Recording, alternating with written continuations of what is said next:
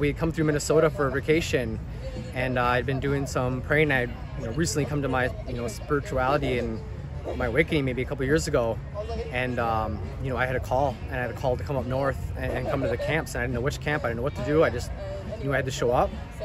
So I told my family, I'll be back, and I just went up there and got in touch with some people, and went to the camp. And once I was there, I knew I was supposed to be there, and I had an amazing time.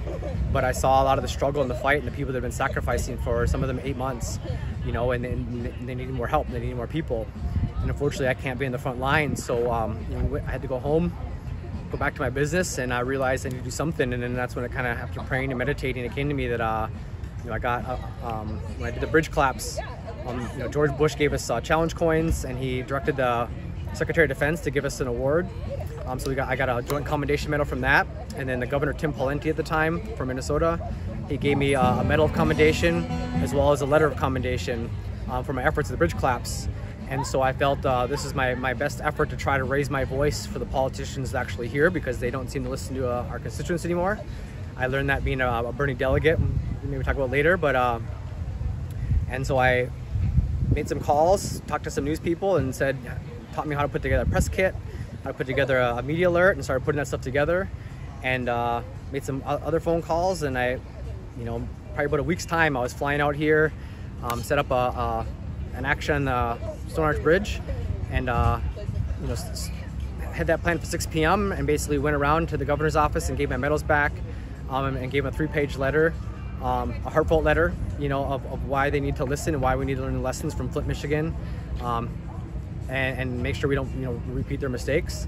And also dropped a letter off at the Attorney General Keith Ellison's office, which he later called me back the next day and gave me his phone number to keep open line of communication. And we weren't able to drop them off at the Supreme Court because they're not allowed to accept such letters. But I'm now working with some of the attorneys. We're going to try to write what's called an amicus brief or whatever, to basically try to submit this as on the formal record, as well as some other compelling evidence to try to get the Supreme Court to take up this case. Because if they don't take up the case, it's looking really bad. But they're the law of the land, and I believe that the court case, if you look back, without getting into all the details, it was just a wrong administration, bad venue, which means bad judges. During the Trump administration, I think once it gets into the right court, the Supreme Court, and they actually take up the case, I'm confident it's going to be overturned, at the very least remanded back to the lower court. But so that's what helped me. So I did this action, and working with a lot of the indigenous folks and trying to support the front line.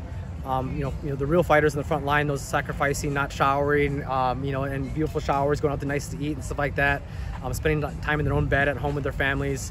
This is the least I could do, is then spend my time, come up here and thank them for what they're doing, and let them know that what they're doing is really, really important. And I'd served in the military for a long time, and I'll tell you, the character of some of these frontline workers, challenges a good majority of those I've served with over in combat. So sorry, that's a long story. I'll try to make the next one shorter. How's that?